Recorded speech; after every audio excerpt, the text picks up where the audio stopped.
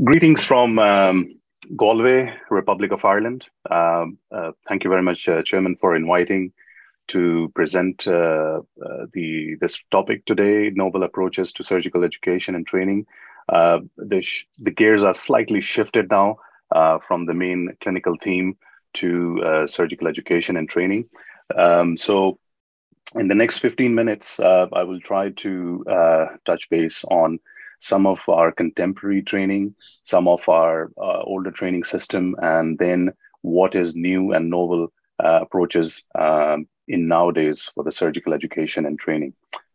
Um, so this all started in 1989 when Tim Berners-Lee, a British scientist, invented the World Wide Web while working at CERN. The web was originally conceived and developed to meet the demands of automated information sharing between the scientists in the universities and institutes around the world. But the rest is history, and you've seen now everybody is connected through this World Wide Web.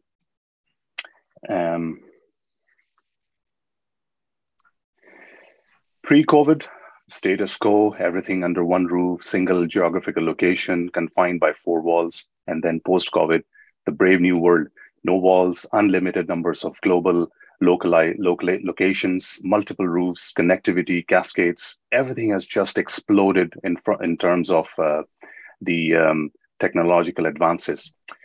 I'm just going to touch base on a couple of things, what is in the past, in the present, and then in the future. And then we will be able to see what is in our armamentarium for the surgical training. So the background is basically the first residency program for surgical training was first introduced in Germany in the late 1880s and adopted in 1889 by William Halsted in the United States. Since then, the surgical education has evolved from a sheer volume of exposure to structured curricula at the moment due to the work time restrictions, surgical education, and it's basically discussed at an international level as this. Experienced surgeons fear that residents do not have sufficient exposure to the standard of procedures, and that is the concern nowadays, what we have despite the technological advances. And that's why, this topic has to be discussed. Surgical education does not only require learning the technical skills, but also human factors, as well as interdisciplinary and interprofessional handling. When analyzing international surgical curricula, major differences even between the countries of European Union with more or less strict curricula could be found. And Noor and some of our colleagues here in Ireland along with the 240 participants of UMERGE all around the world, did a study, which was a global snapshot of endourological resident training. And the outcome was that that there was a huge heterogeneity in the quality of the urology training between the countries and with the continents in the system within the national structure of the training. It could be assumed that such differences exist even between the hospitals and the training institutes.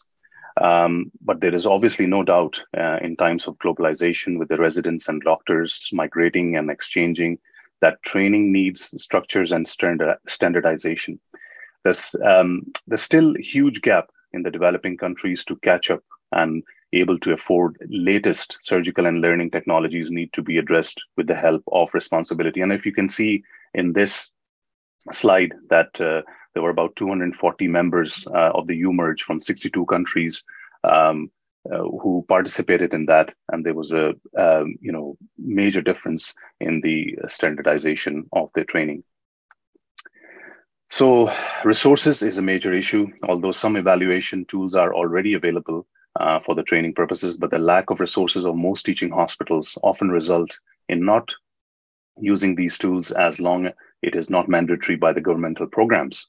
So because of the decreased working hours, increased hospital cost, and increased jurisdiction restriction, teaching hospitals and teachers will have to change their sentiments and focus on their way of surgical education before, obviously, the governmental organizations take up that take a lead on that, and then it becomes mandatory. The ability to offer on-demand training, integrate checklists, and provide personalized surgeon specific feedback is paving the way to a new era of surgical training. Machine learning, algorithms, and that improve over time as they acquire more data will continue to refine the education they provide.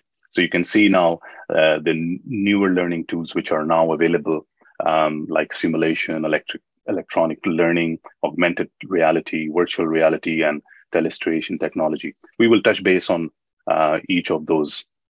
So going back to the gist of the thing, the surgical training. Most countries provide a curricula for the surgical education, but programs differ in the structure and times, as we have pointed out to our studies, the snapshot. For example, United Kingdom and Republic of Ireland use very structured educational program with repeated assessment for human factors, technical skills, and also medical knowledge using multiple choice questionnaires. The Irish and the British education programs try to evaluate surgeons for their daily tasks, grading them as professional communicator, a scholar, a collaborator, or advocate, and a manager. Often, completing these steps that a surgeon may proceed with the training program. This allows a highly standardized level of surgical education throughout the country. And there is a major collaboration between the training system between the British and the Irish system. In Germany, for example, the official trainer of the institute certifies that a resident has acquired the necessary knowledge and skills for required surgical procedures for the resident logbook. At the end of the residency program, a theoretical assessment is administered by the local medical professional committee. So there is great heterogeneity between the different types of training system. But then healthcare has really been notoriously slow to harness the huge technical advancement we have witnessed in the last 25 years. Indeed, much of the current surgical practice remains unchanged in several decades. While we have attempted to make surgical procedures less traumatic by using keyhole instruments and minimally invasive surgery, the underlying technology behind these minimally invasive procedures remain relatively rudimentary. And it has only been recently that they have begun to utilize so-called surgical robots, which allows surgeons to perform more complicated procedures with flexibility in articulate instruments. However, with increasing collaboration between engineering, computer science, and surgeons, we are able now to catch a glimpse of an exciting future, the next surgical revolution. The future surgery will evolve around the central theme of advanced image-guided surgery, from image resolution throughout extended spectra of imaging to navigation and artificial intelligence. But obviously, this all has to be imparted and has to be reproducible and to be trainable. What about the assessment of the operative procedures? To validate the curricula in surgical education for the reliability and efficiency assessment, technical skills are required, obviously. These assessments analyze the trainees' performance in the operating room, the implementation of specific teaching strategies using a structured framework improve the feedback with the operating room. Models can be found with non-technical skills for surgeons, briefing, intraoperative teaching, debriefing, and 5 steps feedback, tool of surgery, set learning objectives, how did it go, addressing concerns, reviewing learning points, so on and so forth, for the assessment of the operative performance of a trainee. And to analyze the intraoperative performance and competence of trainees, different scores have been developed over the period of time and validated for their reliability, such as OPRS and O scores and Zubit scales. And they all have their different bullet points. If you can see, some of them are basically smartphone-based methods. Some of them are direct face-to-face consultation with the residents. Which module to help to increase the surgical training? So to train surgical competencies, different methods can be used. Like the theoretical skills can be acquired using books and current research articles, increase amount of electronic learning. Technical skills can be acquired using surgical simulation, which we will see in a minute, perform as operations with supervision in the theaters. And due to increased standard of quality management, the interest and training of the human factor skill, which I feel is the one very important one, personal and interpersonal and interprofessional, has evolved in the last years. Perioperative feedback.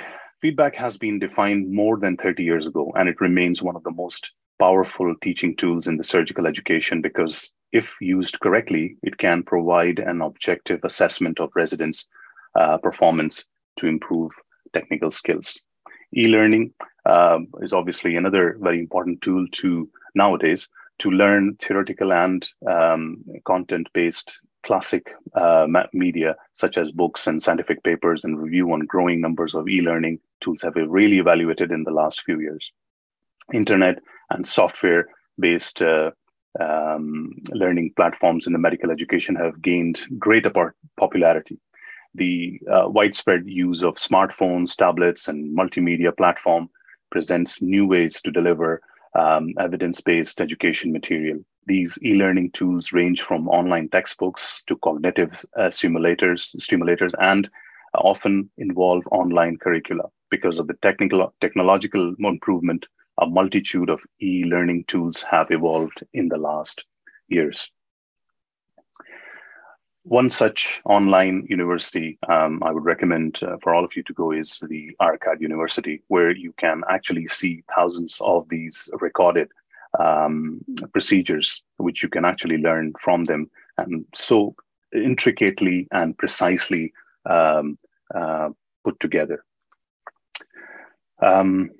Surgeons require to acquire motor skills and experience. Charles Mayo said that experience can mean making the same mistake over and over again. And experience are not written in the books. It can only be learned. Because of the increased expectation of the society, jurisdictional regulations, mistakes are not tolerable. So novel learning tools are really necessary to create an experience which can be reproducible. Fitz and Posner described three-stage theory that is widely accepted in the literature.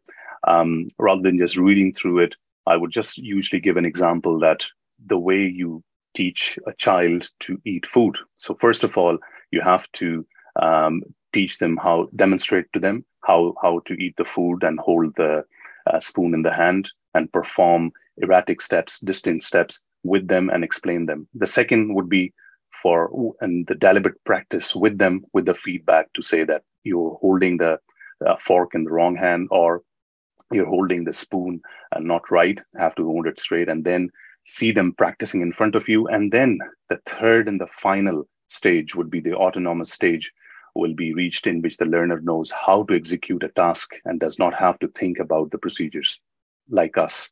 Once we become adult, it becomes an autonomic stage.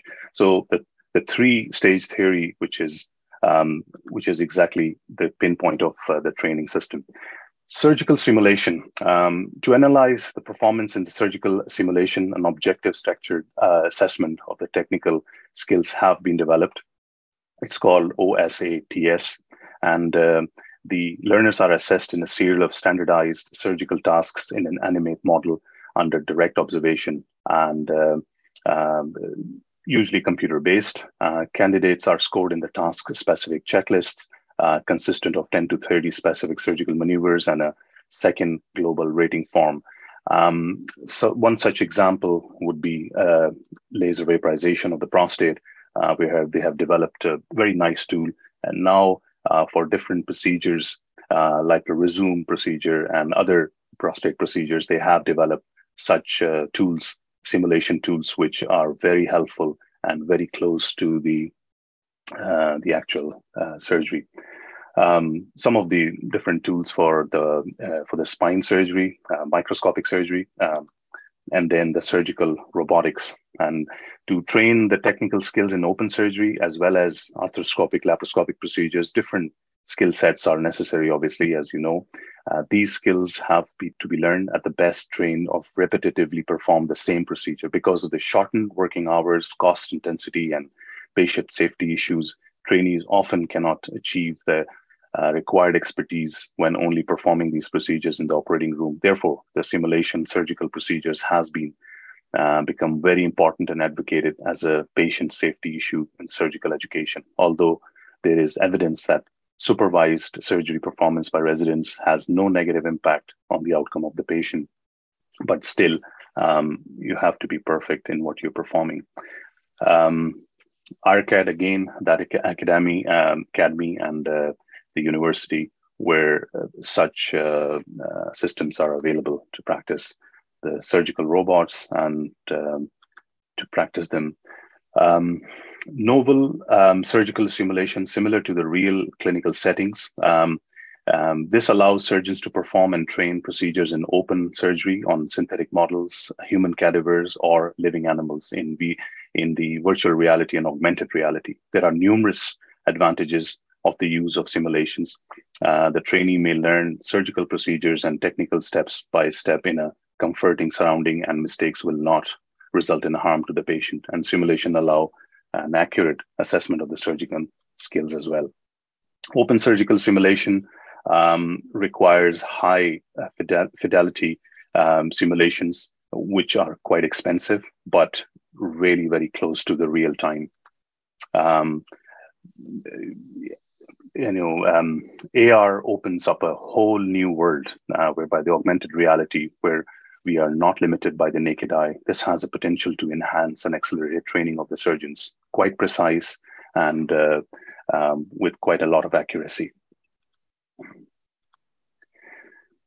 Virtual reality allows a real-time measurement of the training performance for precision, accuracy, and error rates, and may be a helpful tool to create future curricula for the surgical education. And these high fidelity